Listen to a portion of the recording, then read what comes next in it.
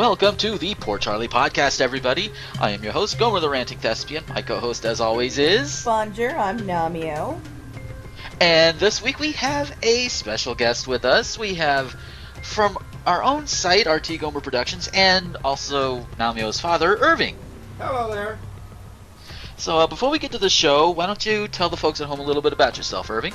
Well, let me try that again. He's a little stoned. Just a little itty bitty bit. He likes to smoke pot before he starts watching the show, so it's appropriate. Yes.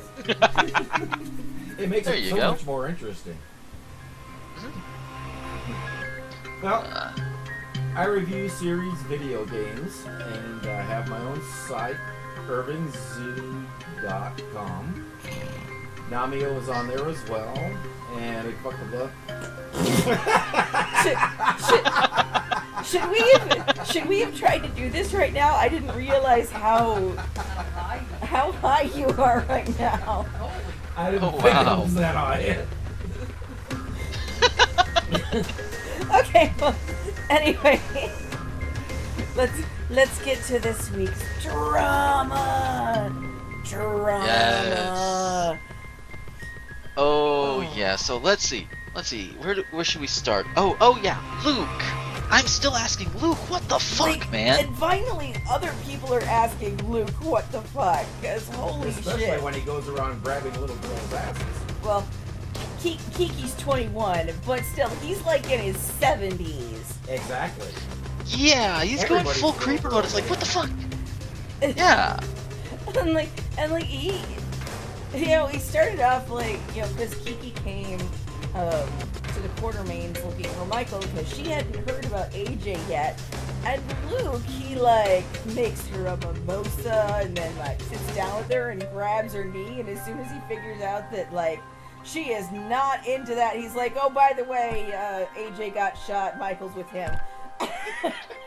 It's like, dude, and what the hell? That's what she's like, oh my god, why didn't you tell me that sooner? He's like, you didn't ask.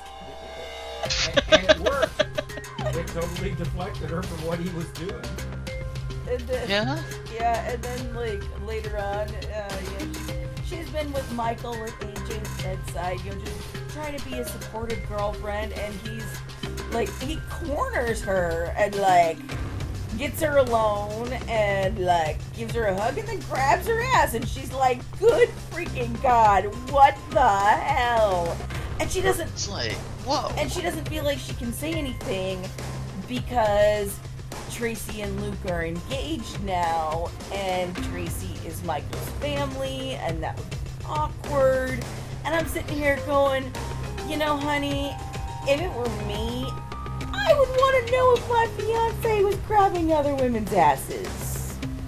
Yeah, that would be a good idea. The only thing I could see even justified in holding back is telling Michael right off. Yeah. Because he is dealing with a lot. But that I can find justified. That's true, Morgan, however, is not so restrained. Because he saw it firsthand. He saw firsthand Luke coming onto her. And he's like, what the fuck, dude? I started to hate Morgan a lot less this week. Because, oh, yeah. He really, like, being with Ava really seems to have calmed him down. Which is kind of hilarious. But, he's... Not to say peculiar. Yeah. And, he saw what was happening to Kiki, and he just, no resentment, none of his childish bullshit. He just is like, you know what? I still care about what happens to you. I'm gonna stand up for you, because clearly you're not in a position where you can stand up for yourself. Because, she's tiny, and she's feeling awkward, and she's not really part of the family. And so, and Morgan steps up, and it was really nice to see that. Yeah, threatening Luke, and got Luke to back down when Morgan threatened to tell Tracy, and Tracy walks in at just the right time. Of course. I call that GH timing. Because everything happens at, just the right convenient moment. Yeah. Yes. You can set your clock by it. And some people do. Oh. And of course, speaking of Tracy, she went to go see Kevin to talk about Luke. She was concerned. He went to go talk to Scott about what happened to Miss Cabbage. Turns out that they dragged Luke away at one point while Scott was there. Scott had no idea what the hell they did to him, but there you have that. Yeah. And between the time Tracy saw Kevin in his office and ate some of his Chinese food that Lucy left behind because she had to go elsewhere, well, we know where she had to go. Yes. But between that and the time that Tracy saw Kevin again, she got Luke to apologize to Monica for blasting the hell out of her last week, and just, Luke's starting to make a turn, except, of course, what she doesn't know is he's groping, he's basically groping his nephew's girlfriend. Yeah. Or was it great-nephew's girlfriend? Then, Luke is putting on one hell of an act. And I'm like, what? Like, yes, the something has happened to Miss Cabbage. Why? Why is he putting on that act? Like, what's, like, and I'm really interested to see what direction they take the story. Yeah. I mean, I've seen some of the chatter around, some people saying he was brainwashed, and if so, by who? Heather Weber, a Cassadine? We don't know. It's obviously something happened to trigger him to be off character, out of character, if you will. If he was brainwashed, you would think he would be doing something constructive. It could just be, one of those things biding his time. Yeah. Because I think somebody caught one of the things he said was asking for the time or whatever. That could have been a clue. I don't remember when he did that, but somebody else caught it. Yeah, that was the weird thing. He was looking at watches online, and what he said was, "I can't wait for somebody to ask me what time it is," because he was like looking at Rolexes or something. And then Tracy came in, and he played it off like he was gonna buy it for her. Which for her, yeah, right? Which begs the question, like, is he like out for money again?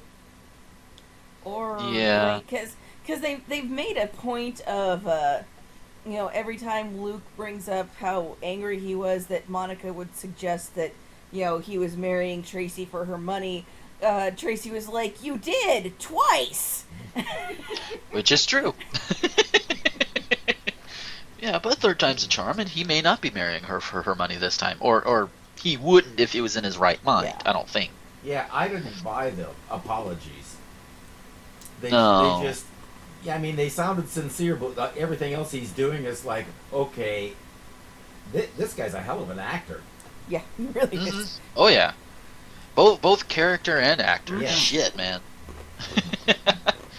Oh man. So while all that's going on, of course, AJ is, in ICU and all of that, and he's Nate. I think, I don't remember if it was last week or the very beginning of this week, but he's basically said, "Hey, you know what? Julian didn't shoot me." Yeah, he woke up just long enough for Michael to ask him, did Julian Jerome shoot you? And AJ said, no. Which, to me, I'm like, okay, in real life, which, Port Charles in no way resembles, someone like waking up from a coma. How dare you suggest that?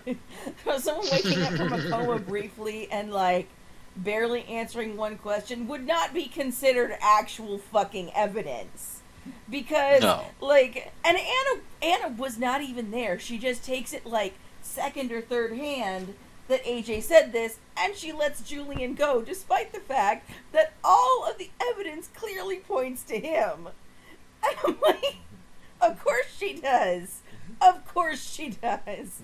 Because who gives a shit what the evidence says? The guy drugged up in a coma woke up for 3 seconds and said, no, it's not him. So obviously, let's let the mobster go. Yeah, granted, the guy drugged up, waking up from a coma is right, but they don't know that. They don't know that. Like, and again, the evidence completely contradicts his story. So, Because where the evidence Michael points... He said it too, and he wouldn't lie to Michael. Oh, that's true. He would not ever lie to Michael. Even from a coma. And I'm pretty sure he has. Yeah. Oh. Oh God, but yeah. So of course they let Julian go, even after he hires Rick on as his lawyer, and Rick is badgering Anna about, oh, you keep him here against his legal stuff and threatening lawsuits and shit. Yeah. And I was like, dude, calm the fuck down. I mean, I know you're supposed to be protecting your client, that's fine, but Jeebus, man. Well, and it's kind of funny because Anna was kind of looking at him at first. It was like basically feeling like the fact that he hired Rick Lansing meant he was probably guilty.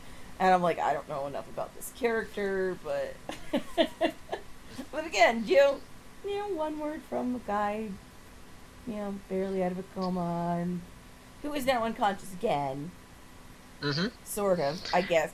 Like, I really don't know what's happening with AJ, because he becomes conscious when it's necessary to be. There you go. Yes, because Ava, after hearing that AJ's woken up and let Julian off the hook, basically, she panics. She goes into the not hotel, but the hospital room, and gives this grand soliloquy, monologue, something. Oh my god, she talked forever, and I'm like, dude, you are there to fucking murder someone. How long do you think you have before someone comes in? Obviously forever, because no one did come in while she was there. But I'm like, you know what? I would never try to murder someone because I'm pretty sure that I suck enough that I would get caught. Also, I don't really have any desire to murder anybody, but that's beside the point. But I would think that the most efficient way to do that would be to fucking do it! It would! And she tried, after giving him, And the thing is like, she tries to kill him by, pinching the tube for his ventilator. And I'm like, if you had just started doing that at the beginning of your fucking monologue, he would be dead by now. Yeah, you could monologue to him as he dies. There you go. Mm-hmm. 2 birds, 1 stone, there you go. Of course, once that started happening... It makes me think of the good, the bad, and the ugly. Oh, really? If you're gonna shoot. Don't talk. There you go. But, of course, when she does it, AJ miraculously wakes up long enough to try and stop her and get the nurse's alarm going and everything. And basically, Ava is foiled, although she gets away and is never caught, and AJ just goes back to the way he was. Yeah. And I'm still calling Ava, you are a goddamn... Okay, whoever's writing Ava, can you turn off God mode, please? I swear, they have it for her. They have it for Sonny for the longest time, too, because, most other criminals that come on the show, they are either dead or in prison by now. Sonny and the Jeromes are the only ones that have not been in prison thus far. Although, to be fair, Julian has been presumed dead all these years. That's true. And Ava, well, she's been good enough not to get caught. Well, and Julian did technically get caught. Because that was what happened, was he cut that deal with the WSB. This is true. So... Yeah. Oh, God. Yeah. So, and I have Franco... to admit that I'm kind of glad that Sonny gets away with stuff. I like him. I like him some of the time, but in cases, especially when dealing with AJ, and he goes on and on and on about how horrible AJ is supposed to be, how horrible of a father AJ is supposed to be. AJ may be an alcoholic, but you know what? Sonny is a mobster. Yeah. I would rather have an alcoholic than a mobster for a father at any time. Because at least an alcoholic can be helped. An alcoholic can be put in a drunk tank for a while. And generally, if they're sober, if they stay on the wagon, they're generally harmless. But nope. Sonny is convinced. He's been convinced ever since Michael was a baby that he is Michael, he's a better father for Michael for whatever reason, even though he had to get custody of Michael by hanging AJ on a meat hook and beating the shit out of him. I did not know that. Oh, yeah. Oh, that was a long damn time ago. Yeah. Oh, and that's one of those things which I really hate about Sonny. It's like he thinks okay, this is the way it's got to be, this is the way it's going to be done, and if you don't like it, then tough titties, you know. Yeah. And of course, hypocrisy. Thy name is Sonny. Yeah, and Tis true. And Alexis. Yes. Oh God. Speaking of hypocrisy, Alexis is. Yeah, still on the warpath about Molly almost having sex, and Molly is still giving her the what the hell. Mm-hmm. And of course she and Molly have it out. I think Alexis and Rick have it out. Yeah, and it's weird because basically, like, you know, Molly was gonna go behind Alexis's back and move in with Rick, and Alexis basically just says no, and they both go okay. And I'm like, well, yeah. That was anticlimactic. I mean, like, what did you think she was gonna say? Did you think she was gonna say yes? Why do you need her permission? It was that one last no that did it. There you go. Mm-hmm. Oh yeah, but of course, and it's the things that Molly throws in Alexis's face when Molly talks to Alexis about moving in with Rick, you know, who he's been associated with, and then it's like, Molly's like, Mom, you associate with Uncle Sonny. Yeah. You are on his retainer. You have no room to speak. And she's like, I only deal with the legitimate stuff. I'm like, no, you fucking don't. No, you've gotten him out of prison for worse things than that plenty of times over the years. You had a kid with him, for crying out loud. Yeah, like, all 3 of her children have been fathered by criminals. Mm-hmm. Yeah, you have no room to be speaking. Oh, God. But that was different, somehow. Because, shut up. It was different. Yeah, sure. I mean, and if it was some along the lines of, I don't want you to make the same mistakes I did, I'm worried that you'll make the same mistakes I did, if she handled it, you know, more like an adult, like she should, then, you know, I would be more on her side in this case. But Alexis is just overreacting. Very, very a lot. And, of course, that leads to Molly, you know, just skipping out and running away. Yep. Because that happens. That's what happens, you know. So yeah. Where we last left them, I think they were just trying to find a place for Molly to go. I don't remember if they said where she's going or. I don't think that's been resolved yet. Yeah. But we'll give it over the next week. Yeah, your damn kids just kept coming back. Tell me about it. Especially that oldest one. What the hell is her deal?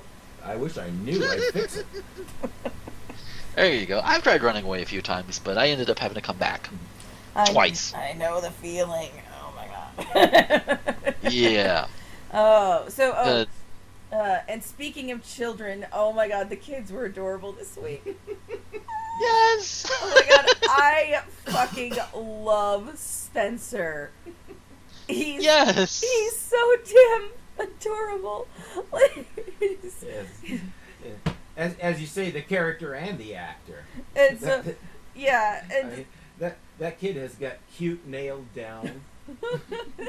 Because you know, I think the week starts out with Spencer, you know, running into the living room at Windermere, going, "You guys, Ben is missing." Yes. And they're like, Ben's with the nanny. We know exactly where he is. Calm the fuck down, kid. And then he finds out that he hasn't heard from Emma, and yes. He goes over dramatic on that, and then my heart out. Yes. I almost fell off my chair. Yes. Oh my god, he's gonna.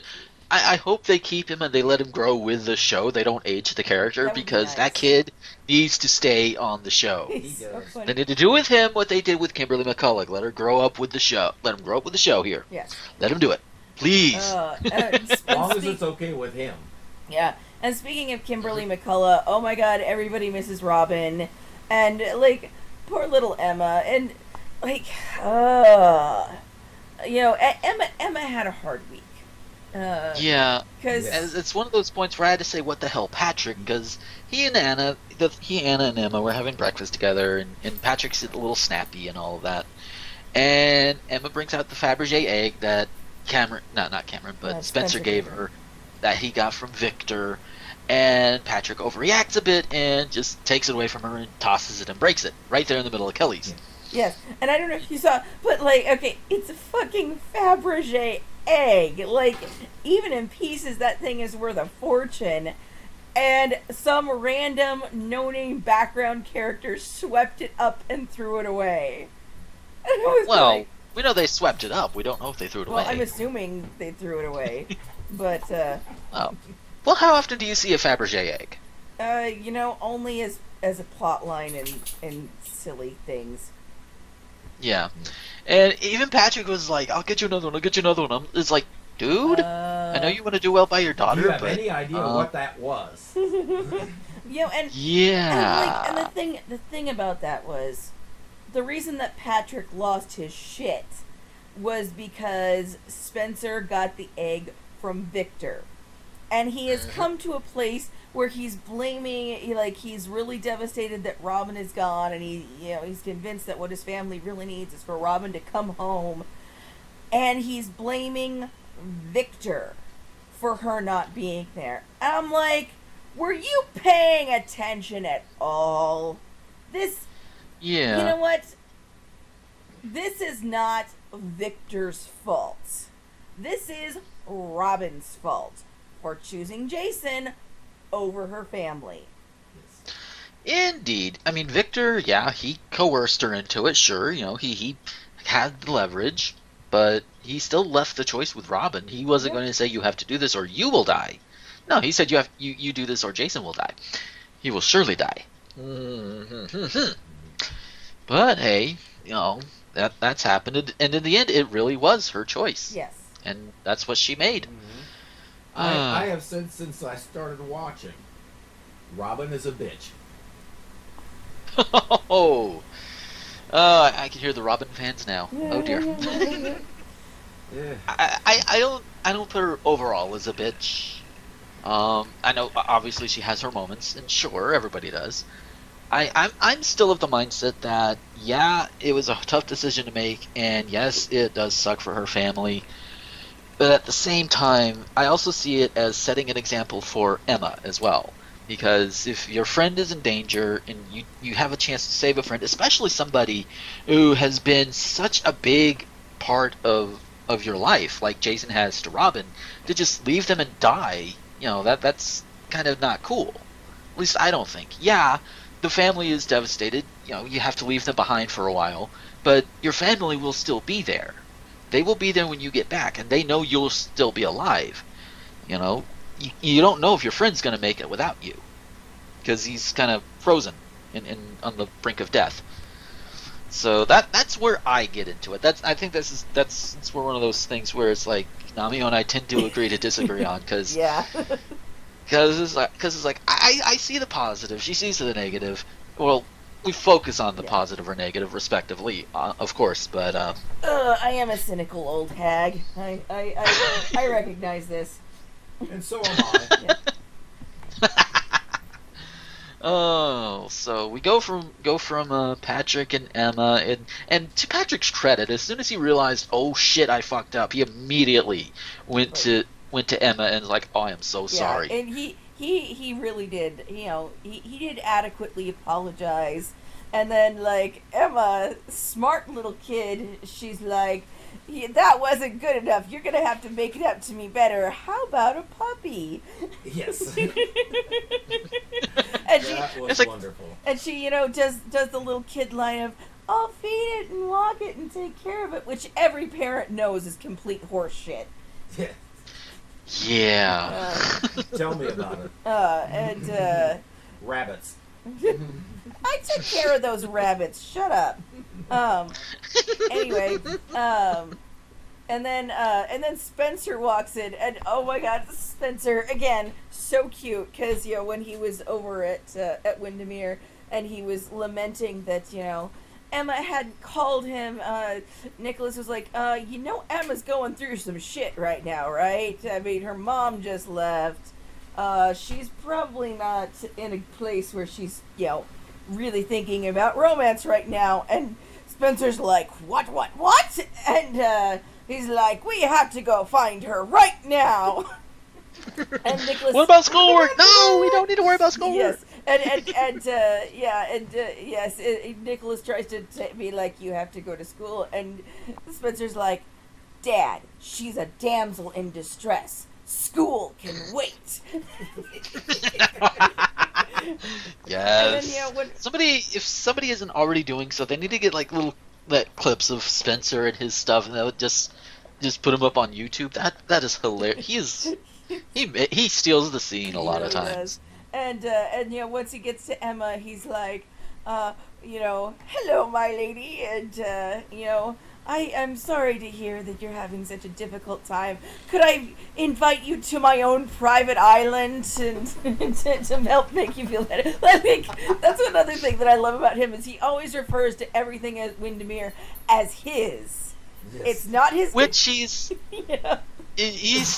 technically maybe, but it's technically his father's. Is just going to be passed to him. Yeah, exactly. It's like me. I know the house I'm staying in, the stuff we have, the property we own here in Graceville, it will eventually be passed to me.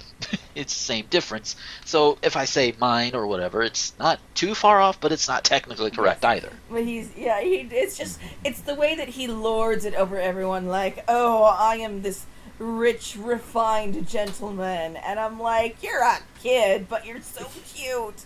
Yes. Mm-hmm. Yeah. Oh God! And going on from there, we have Britt, and oh my God, Obrecht has a heart. I know, like, how did that happen? I don't know, but it's like she and Britt had a little bonding moment, and it was so adorable, and it was so great. It was like, oh. Yeah, that scene ended, and I said, "Who are you, and what have you done with Obrecht?" Yes. Pretty much. Although, hey, even villains need a little bit of that every now and then. Make them not so one note. Make them a little more dynamic and realize, yeah, these are humans. Yeah, she's done some despicable things in her life, and she's a hard-ass bitch, but, she's still human. She still needs that familial love and affection. Well, and I think Britt found a trigger point for her, too. Mm-hmm. In talking about the happiness you never had. Please let me have it. Don't take it out on me, basically. Yeah, don't take your unhappiness out on me. Yeah, and... Yeah. It's kind of funny because, you can see Britt, like, she's trying so hard to just find that butter zone where she doesn't have to feel guilty about Ben, and she can still keep Nicholas, and, she can kind of, walk this tightrope with all the lies that she's told. And one of the things that I think is interesting is how she, Lulu had a dream at the beginning of the week that, she was really Ben's mother, and because of course we can't, not foreshadow. We can't not do that. And she came over because she really wanted to visit Ben, and he was with the nanny, and Britt overheard Lulu telling Nicholas about her dream, and before she left, Britt made sure that Lulu, was feeling included. She's like, you can look in on Ben if you want, really, really going the extra mile to include Dante and Lulu in Ben's life so that she can kind of take that high ground and not feel like she's stealing their child away, even though she totally fucking is. Yeah, that's one of those where it's like, it's getting to be really, really mucky. Yeah. Because if Britt hadn't had the character development, and if she hadn't started redeeming herself as a character, then it would be easy to say, yeah, you know what, let Dante and Lulu find out. Let them rip Ben away from her. But at this point, now we're so invested in Britt and her feelings that she's coming around. She's finding happiness. You know, we want. I personally would want to find a middle ground. Yeah, it's probably going to come out at the engagement party. I'm willing to bet. I am calling it now. That's good. And I hope that at the end, that everybody, you know, that Britt and Nicholas, yeah, they'll hit a snag a little bit. They'll probably fight a bit, probably have some time apart, but then eventually, get back together and go on their merry way. And also that Lulu and Dante and Britt and Nicholas, they all, can just kind of share the custody with Ben, and Ben would still be a good part of everybody's lives. That's going to be interesting because, I've been kind of wondering if they were going to do that reveal, or if they were going to draw it out, and it'll be interesting to see where that goes. It's going to be very interesting to see how Dante and Lulu do react, because of course it's going to come out eventually, but it will be interesting to see if they are willing to do to Britt what Maxie did to them, which is to take a child away from someone who has grown attached to it because it is not biologically theirs. It's going to be really interesting to see to see them face that from the other side and see what they do, and it's going to be really interesting if Maxie is back when that happens. Oh yeah! Oh god! Because we were talking. There was an article on one of the soap sites that was saying that Kristen Storms is coming back. She's almost done with her maternity leave, and so it's also going to be interesting to see if she hooks up with Nathan, because there was some definite sparks between the two of them. Oh yeah, definitely. Speaking of Nathan. Yeah, speaking of Nathan, I thought it was so funny because Sam came to see Nathan at the beginning of the week, and he answered the door shirtless again, and she's like, "Do you ever wear a shirt?"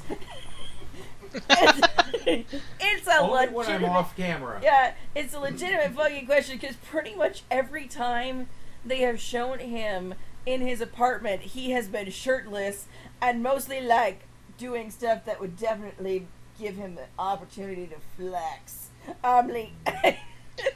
It's like, damn it, man. Fan service, there you go. Oh, and of course, she's trying to get him to back off of Silas, go after Ava, and he's not really having much of it.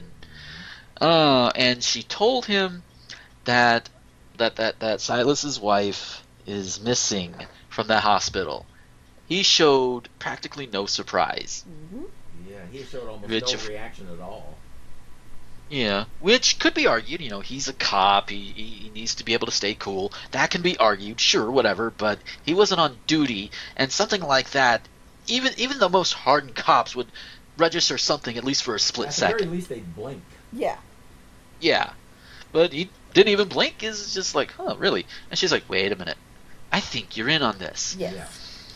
And there's more fuel to add to that fire, because speaking of Silas's wife, guess who comes to visit Silas? Yeah. Donna Mills has been touted as coming onto the show, and she makes her appearance as Silas's mother-in-law. Yes. Who, of course, is all blaming him and calling him out for supposedly poisoning his wife and killing Nakamura and everything else. And of course, she's being a bitch about it, and apparently she's been the one stalking him. Oh, is that what the implication was? Okay. That's my assumption at the very least. I haven't been able to figure out what the fuck is going on with the stalker cam, because at least once it was Ava. Yeah. And I'm like, yeah. Okay, why the stalker cam? And then, yeah, like you said, then, I forget her character's name. Madeline, comes in and is like, okay, whatever. Yeah. I kind of roll my eyes when they do do the stalker cam thing or the POV shot, because I'm like, I don't care. Just do the reveal. This doesn't make me in suspense. It just makes me annoyed. Yeah, there are certain times where it's going to work. The writers still need to figure that out for this go around. And of course, one of the things that his mother-in-law, Madeline, wanted to do was have him sign some documents, basically signing away all rights to her money in the event of her death, that sort of thing. And he's like, I'll sign whatever the hell you want me to, but where is she? Yeah. Because I'm not going to sign until you tell me. And, like, my thing is, okay, Silas, what you do is you counter, say, okay, you know what? I'm going to have my lawyer draft up an agreement that says I will give up all rights to Nina's money if I am allowed access to her and the ability to visit her. Sign that, and they have no choice. But Silas isn't that smart. He wants to, like, hold that as a chip over her head. And then I'm like, what the hell is this lady's problem anyway? Because, like, maybe before Silas went to medical school, I could understand her being like, this guy's not good enough for my daughter. But Silas, like, she's still giving him that stink eye. And I'm like, he's a pediatric oncologist, one of the best in the country. He runs the whole freaking department. He was on the short list to be chief of staff. I mean, it's not like he's nobody. Yeah. It's not like he has And it's not like he needs her money anyway. And so I'm like, what the hell is up this lady's butt? I don't even know. The only thing I can figure why he didn't come back with that counter offer is because he knew there's got to be some reason why she would never go for it. Because it's clear she's hiding something too.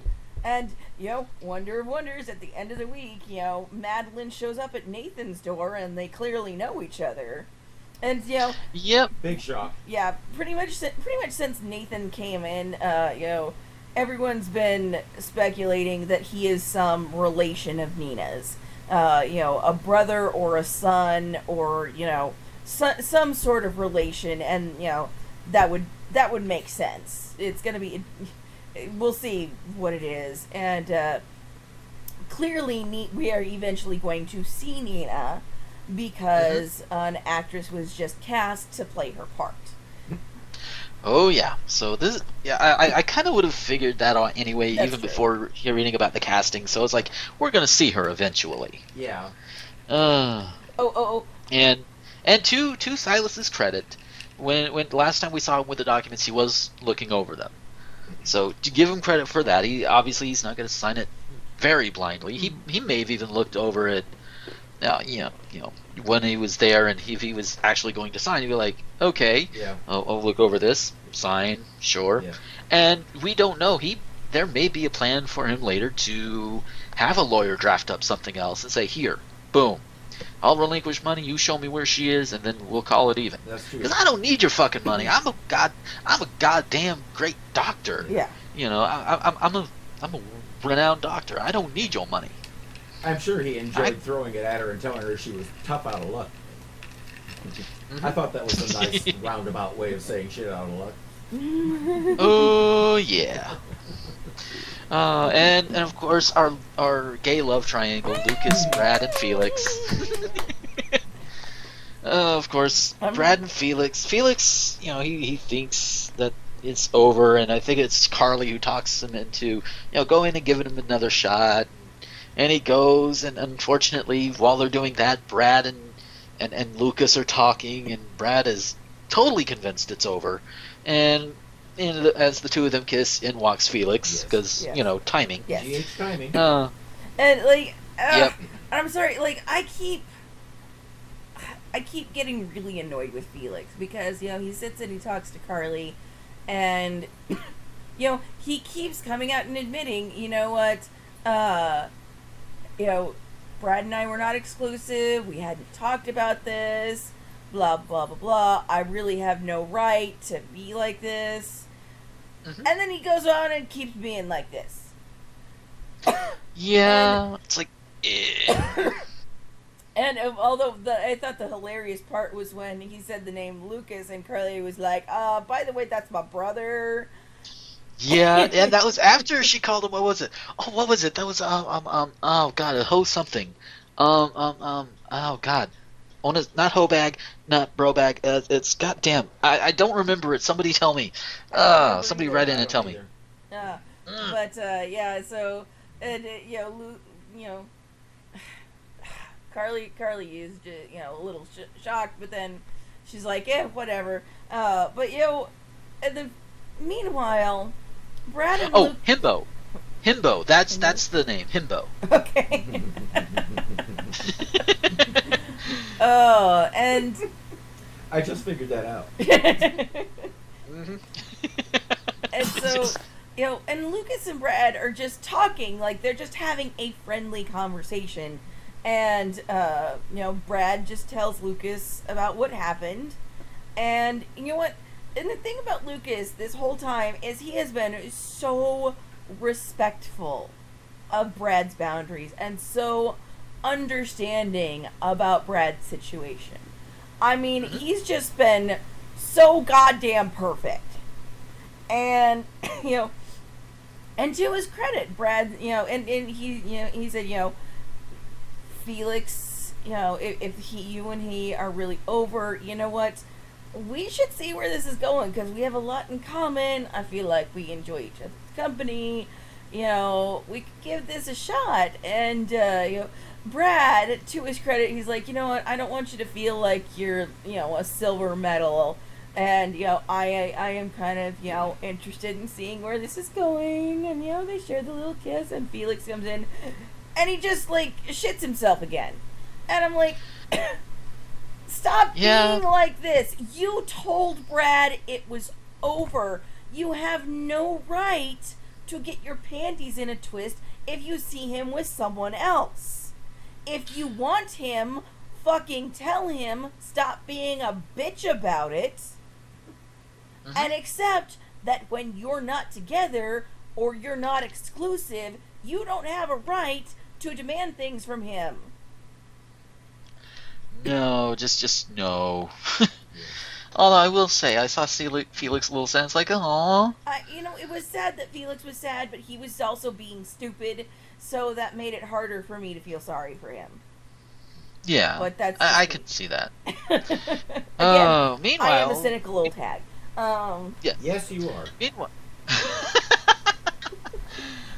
Meanwhile, at the Jeromes, Ava's covering her ass, and Carlos is caught in the middle between her and Julian. Yeah. Julian's wanting him to check on Ava. Ava's wanting to cover her ass from Julian. Is just and it's poor pretty Carlos. clear where Carlos's loyalties lie. He is not going to betray Ava, and Julian tried to be a shit and being you work for me and not for my sister, and I'm like, yeah, but clearly he likes your sister more and is more liable to be on her side, so you're shit out of luck. Watch your back. Yeah. Yeah. And yeah.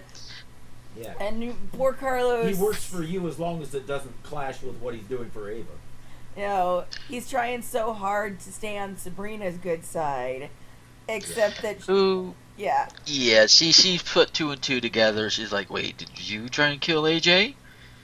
Or did you shoot AJ? Technically, no, but he did try to kill him. And she got lucky. Well, I should say Carlos got lucky that Sabrina asked the question the way she did, because she asked, "Did you shoot AJ?"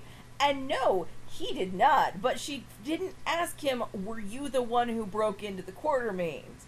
Because if she had asked him that, he wouldn't have been able to give her that soulful look with his big brown eyes and be like, "I swear to you, I swear on your unborn child's soul, I did not shoot AJ Quartermain." Yes.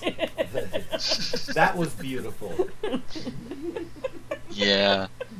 And Nick and Rick and Nick. Oh, God. Oh, yeah, because, Nick and Elizabeth, or, sitting and talking, and Elizabeth is like, I don't know if I want to come to your engagement party because I don't want to be there without a date, which I'm like, who fucking gives a shit? But that's just Apparently me. she does. That's another opportunity for GH timing. There you go. There you go. And then comes Rick, and, well, he ends up asking her to go. And she accepts with Nicholas's, I don't know if it's his blessing, but he's like, you know what, it's her decision. If she wants to go with you, she can go with you, you know? Yeah, I don't care. And I don't really know Rick and Elizabeth's history. I know they were married, but that's all I know. Yeah.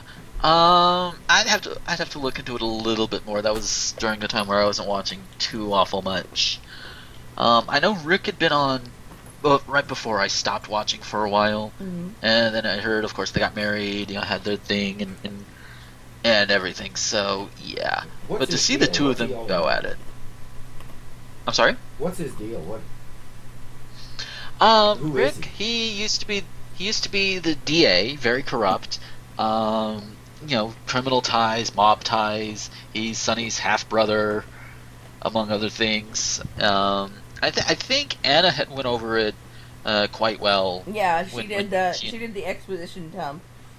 Yeah. Yeah. But it was still kind of like, what is his deal? Like, what is he after? Because we still don't actually know for sure that he's the one backing the Jeromes. And you know, they kept they want us to think that's who it is. But it could either turn out to be him, or it could turn out not to be him, assuming that they've even decided if it's him or not. Yeah, watch it turn out to be Madeline. Oh, that would be awkward as hell. Yeah. Oh wow. Huh. Yeah. But we had a little bit with Franco this week too.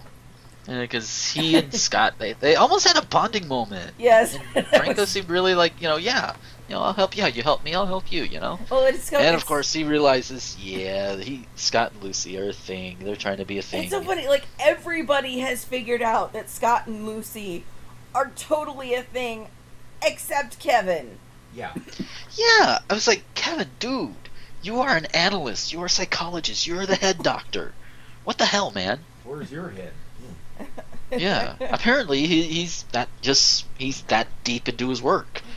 Yeah, which happens, and I guess if you are that deep in your work, you will miss out on things. Even the most perceptive and intelligent of minds will miss out on that if they're too deep in their work, which I guess is what this is trying to show here.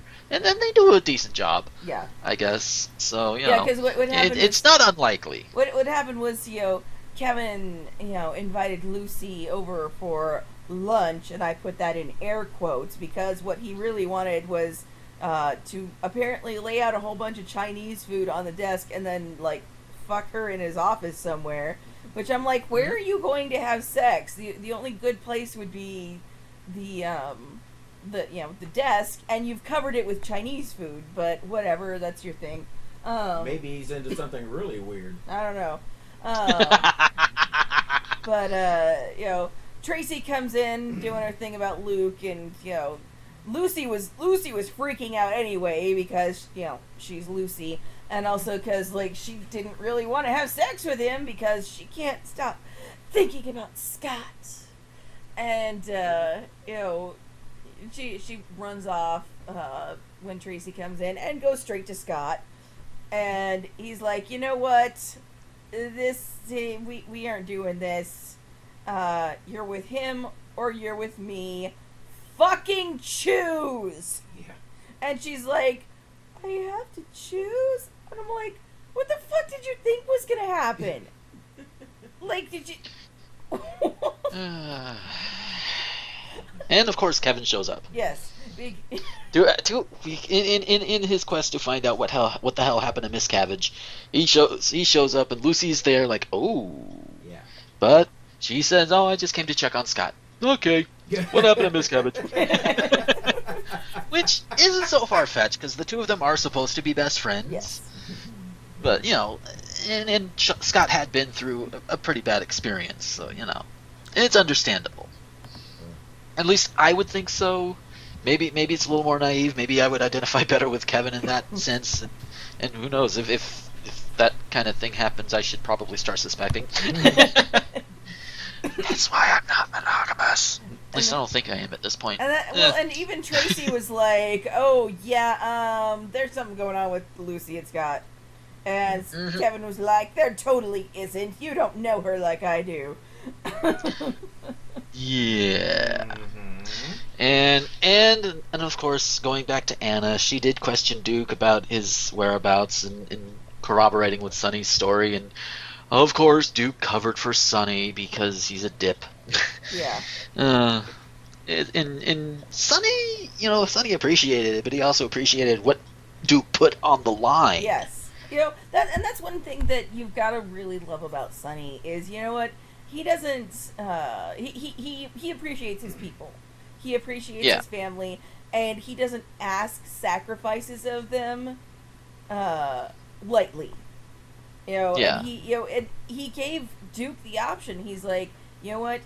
You don't have to do this. This would be really helpful if you did, but if you don't want to put your relationship on the line for me, that is okay." And Duke, Duke made the decision. And of course, Anna had to sit there and whine and moan for a while about, "Oh, can I really trust you? Because you're working for Sonny, and therefore we're on opposite sides of the law." And Duke's basically like, "For the love of God, woman, we have had this conversation like 12 times. Will you shut up already?"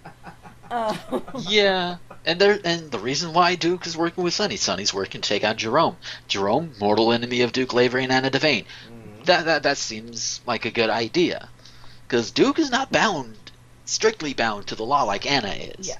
And even then, Anna sometimes bends the law a little bit. Cesar Faison. Yeah. Well, and the only reason Duke ultimately did that in the first place was because he heard Julian saying he was going to take out Anna. Yeah, so it's like, yeah, basically, I protect the woman I love. I'd probably do the same thing. And he told Anna about that, and she's like, "Whatever, I can take care of myself." I'm like, "No, you can't. You're one of the worst police officers I've ever seen. You've been disarmed by people so many times.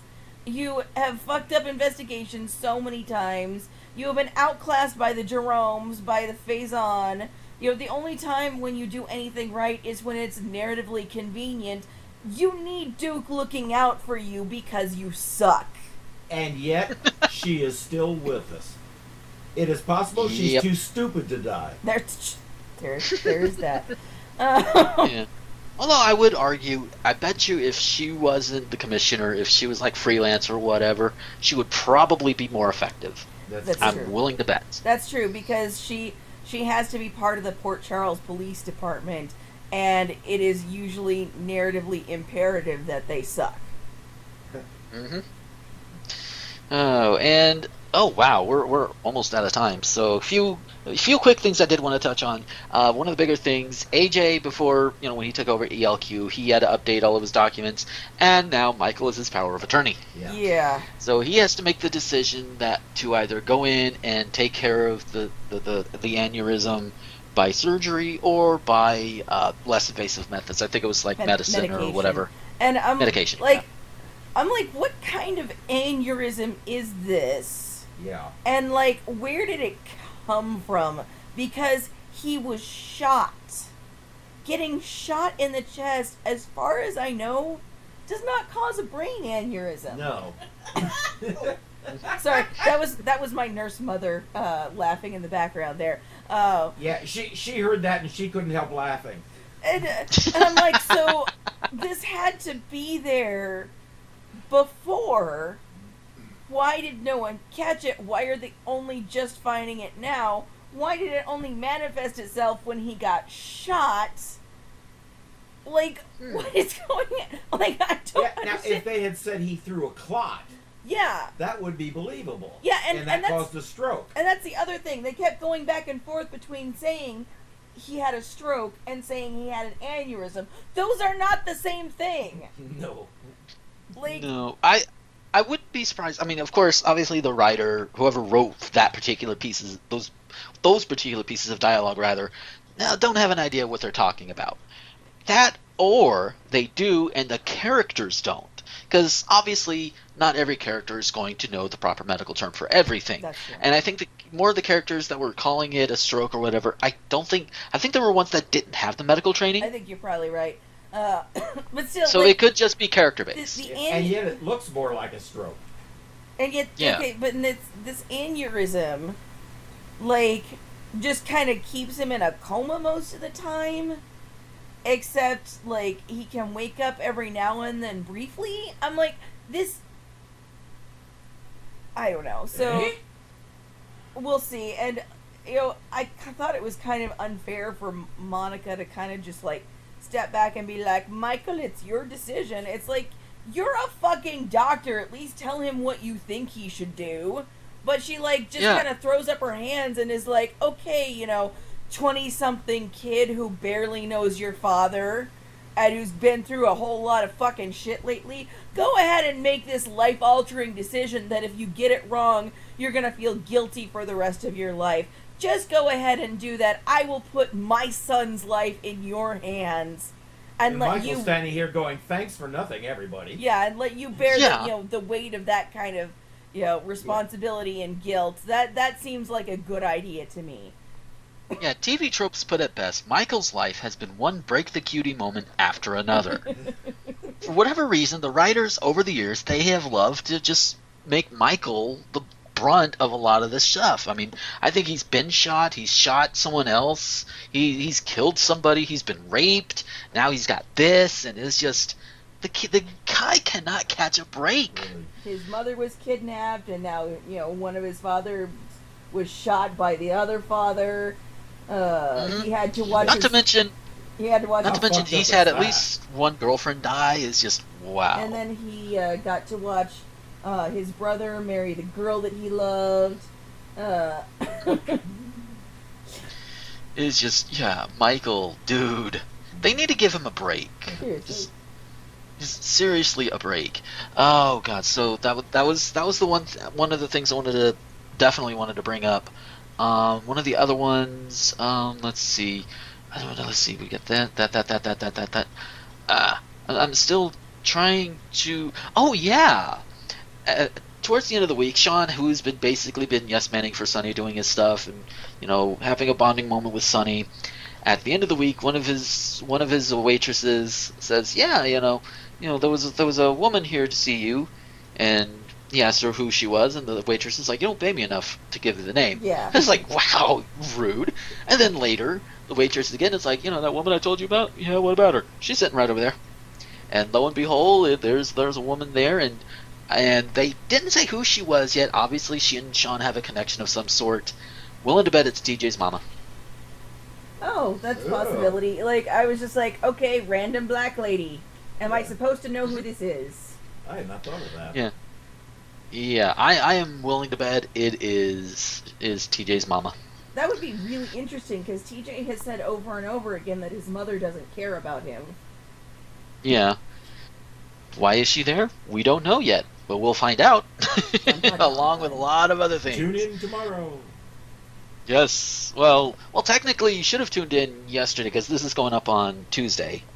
Because I've got Destiny and Talk going up on Mondays. We're time travelers. Yeah. Yes. Oh. So anyway, with that is going to be the end of the show for this week. I know we didn't cover every last thing like we normally do, but there was a bunch of stuff to cover, a bunch of things to talk about, and there were 3 of us this time, so a little bit more thoughts could more go like in and out, flying but... Don't sell yourself short. Oh! Boom! Oh. So Irving, it was very nice to have you on board this week. Thank you for having me. And if we want to find you on the social medias, where can we find you? I am on Facebook, Irving's Zoo, and my website is irvingzoo.com. I'm also on RT Gomer. Woo! Of course. Yay! All the best people are. Indeed. Sweet.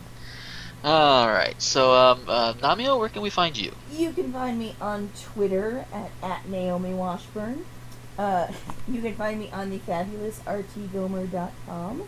And you can find me on Tumblr at Namio's Corner. And you can find me on Etsy at Namio Stained Glass. Yes, I am. Hooray! I am also on Twitter. Yeah. I forget about that. It's at Urban Zoo. Ah, there we go. Alrighty, and me, you can find me on rtgomer.com, nerdvice.com, on Twitter, Tumblr, you can find me at Gomer21XX. You can also find Nerdvice and RT Gomer Productions on Facebook.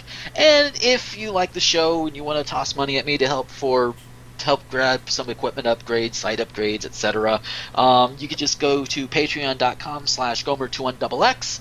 Money pledged will go towards the equipment upgrades, the website upgrades, and if you donate and pledge $20 or more per month, you get some advertising space, which I've looked around, it's a pretty good deal. It is. So there you have it, and thank you guys for listening, and we will catch you next week, I hope.